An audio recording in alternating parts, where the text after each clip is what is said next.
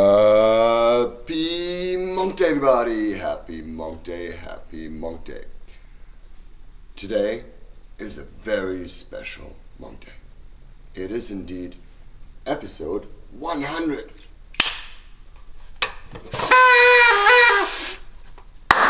Woo! Very exciting. Episode 100. First of all, thank you, Mater and Pater, for making me and letting me be here. Thank you, Monkey on my back. Thank you, Chicken Bunny. Thank you, all of those who have helped make these 100 Monk Days happen. Wow. 100 Monk Days, man. Wow. That's over 2 years of me getting up in the morning, every Monday morning, and recording these. And I thought, what am I going to do for my 100th episode? I have to do something special, right? And I thought about all kinds of things. I thought about disrobing and getting rid of this silly costume and saying, oh, let's kill that Joy Monkey. He's had 100 episodes. Let someone else take the video. But people said, I like the face. So I thought, okay.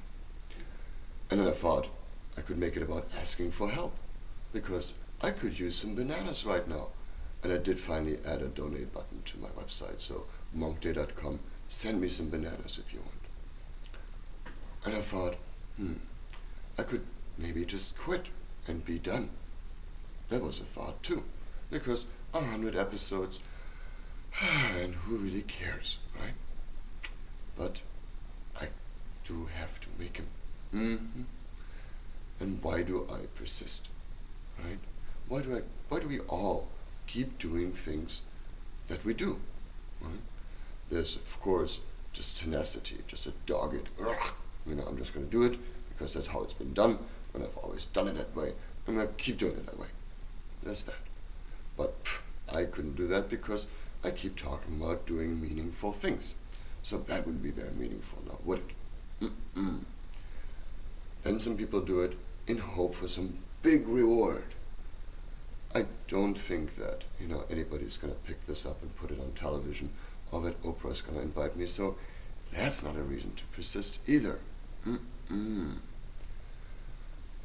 then I thought, it's feedback. When people present you with some evidence, and that evidence actually is relevant to you and means something to you.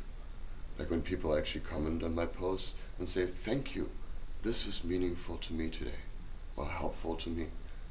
That makes it relevant for me. And it makes me know that out there's people actually watching it. And sometimes it might be 2, and sometimes it might be 20. And really, who cares? I know I'm doing something, and I'm sharing meaning with someone else who now has more meaning in their life. And that is why I persist. So, this week, think about what are you persisting in, and why is that meaningful to you? Happy 100th anniversary!